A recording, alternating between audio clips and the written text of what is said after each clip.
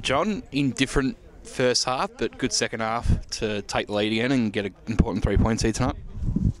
Well, I think the first half we were actually quite good, and you know, there were so many chances today. I think the 3-2 score flatters Port Melbourne quite a bit, to be honest. So you know, when their keeper's probably the best player on the field, that says it all. But you know, we've got to be better, I suppose, sometimes in our finishing when the chances are there to be taken, and the keeper's there, you know, to save the goals. But we had enough clear-cut chances to actually to bury the game more or less in the first half. But we knew Port Melbourne were very dangerous on the counter-attack, and we knew that Govis has got a great great peg and great shot. And if you leave him half a yard, he'll hit the target. And he did it in the first half.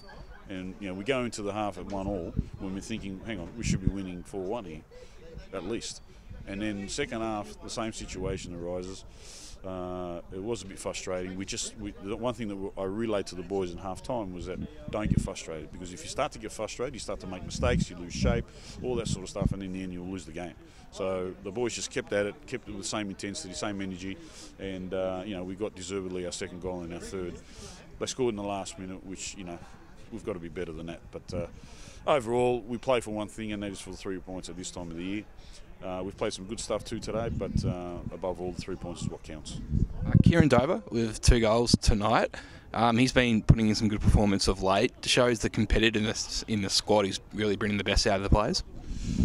That's what it's all about, and you know, we'll keep on doing it. And you know, next week there will be changes again, and that's what I've said from the start. From the boys, we've got to understand, and we've got 17, 18 boys who are very good and at any one time can play. So we're in a pleasant position. It's a good headache to have, and we just hope that, you know, by having this competition, that we can get better and better as a team. And you know, we've got 4 games to go, and you know, we're doing okay. We just got to keep concentrating, not lose any focus, because at the end of the day, you know, one slip up can lead you behind.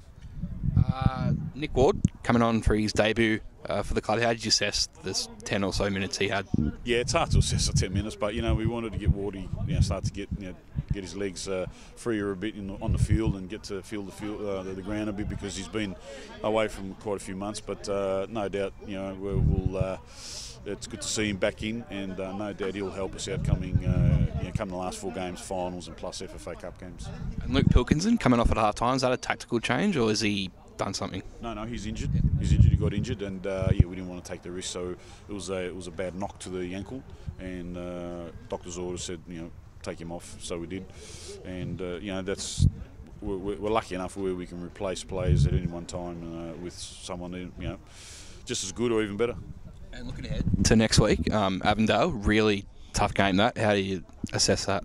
Every game's tough, boys. Every game's tough. So this one, we'll just treat it as another game, and we'll prepare appropriately for it, and you know, hopefully we'll go there and get the 3 points.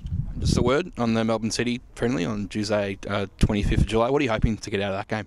Yeah, look, we'll get some game time to players like Nick Ward, and players who haven't had a lot of game time, and hopefully Nick Levin will be back too, so he'll be able to get some game time against Melbourne City. But it's great to have, you know, a leading club in football in this country, Melbourne City, you know, coming to our ground, and you know, having an exhibition game, and hopefully we can have a few people there to come and see the you know, the new Melbourne City, I suppose. It'd be great to see a lot of people come through our gates, and obviously see what we're made of too. So it'd be good for us to compete against a team like Melbourne City, who, you know, they're on a scale, they're massive.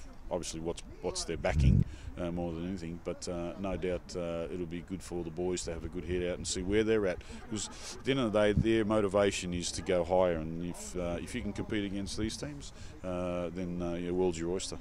Thanks for your time, Johnny. Thanks, boys.